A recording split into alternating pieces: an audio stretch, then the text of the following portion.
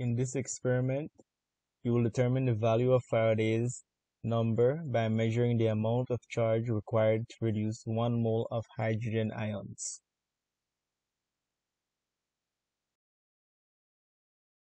The experimental value for Faraday's number can be determined through electrolysis of a copper wire.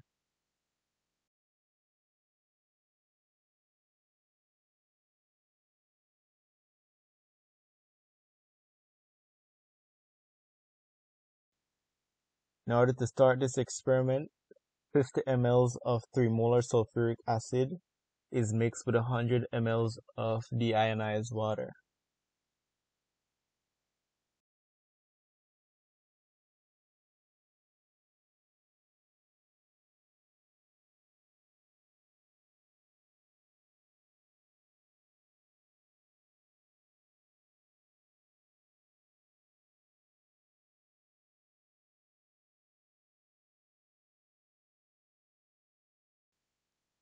The diluted acid is then placed inside a 50 ml burette.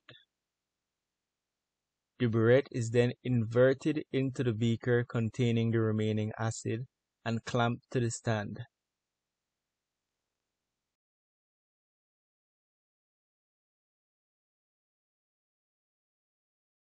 Note that you will lose some solution upon inverting.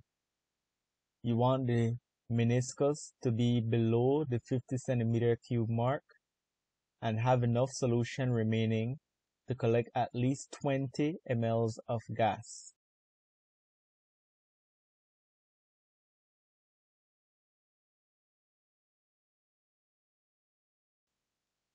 Once the burette is set up, I can start preparing my wires. The insulated copper wires have 2 exposed ends that must be cleaned with sandpaper.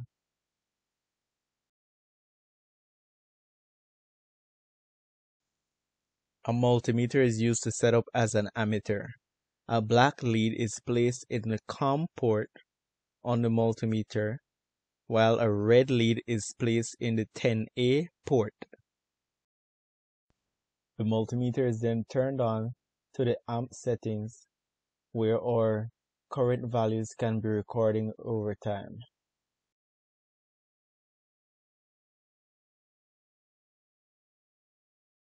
The black lead is then connected to the negative black port on the DC power supply, while the red lead is connected to the straight end of the hooked insulated wire. The hooked insulated wire is then placed inside the burette. This can be tricky, but is easily achieved if you lean the entire apparatus.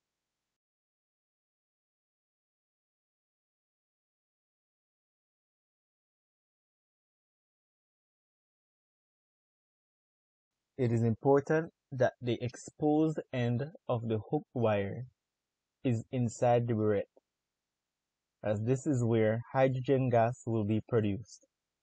You want to make sure that all that gas will be collected inside the burette and not escaping.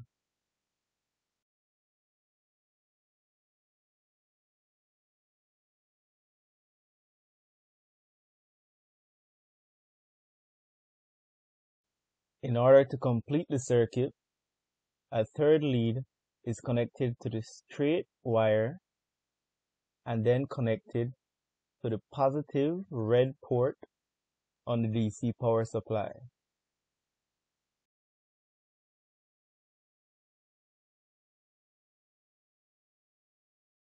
Once we're set up, we can test to see if the circuit is working properly.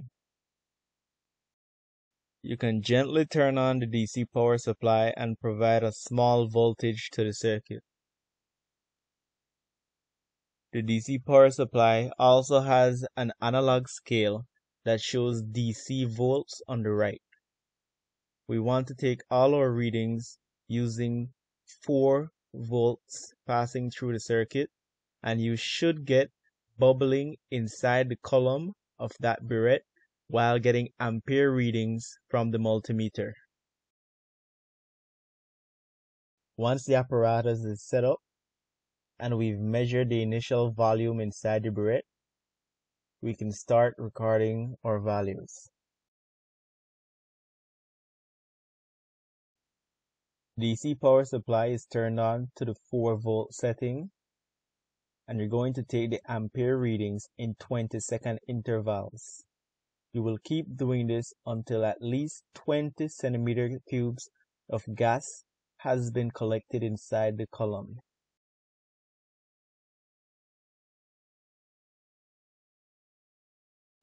It is important to maintain the voltage on the power supply at 4 volts, and you should not shake or touch the apparatus, as that could shift the amount of current passing through the system.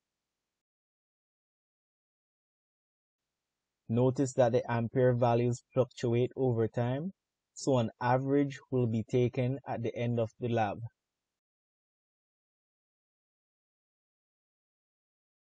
As more hydrogen gas is produced, it displaces the sulfuric acid from the column. So starting at about 47 mLs inside the column, we should end at about 27 mLs in order to have collected 20 mLs of gas.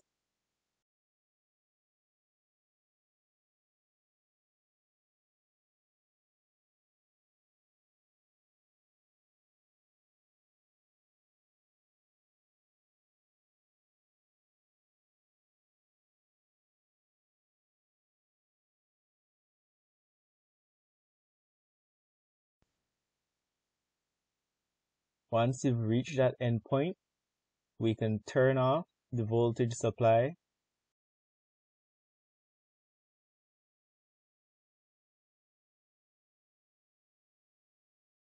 Once we have recorded our table of ampere values and the time taken, we are going to wait for the bubbling to stop inside the burette before recording the volume of gas collected.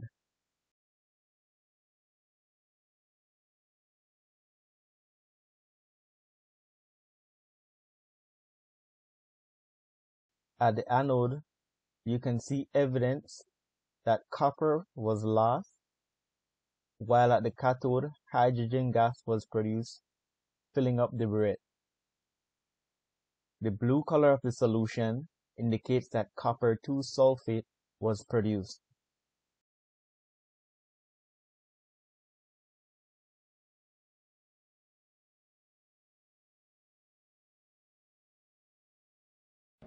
Now that we're finished, one of the last things we want to do is we get the temperature. So I have a thermometer here. We're going to get the temperature. That's currently at 26.7 degrees Celsius.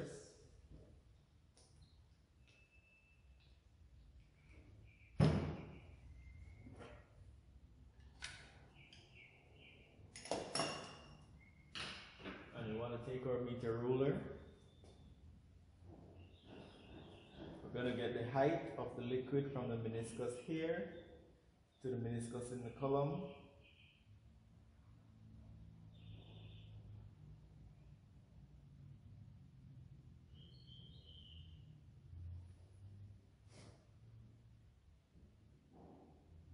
Currently at about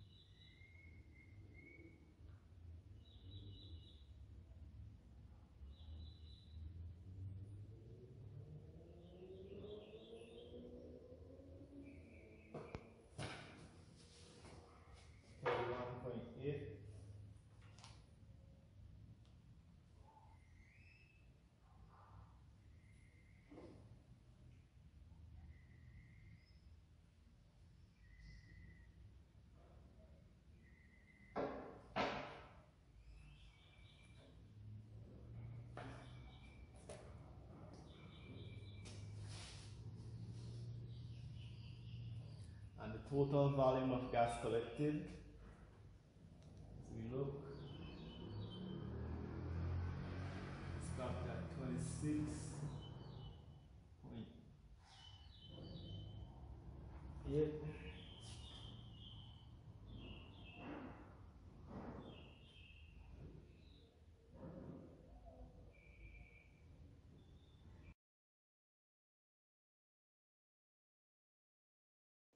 All the data recorded will be provided to you in a document in the link provided. Use the temperature provided along with a data table to find the vapor pressure of water. In your lab report, be sure to indicate how you found the average current.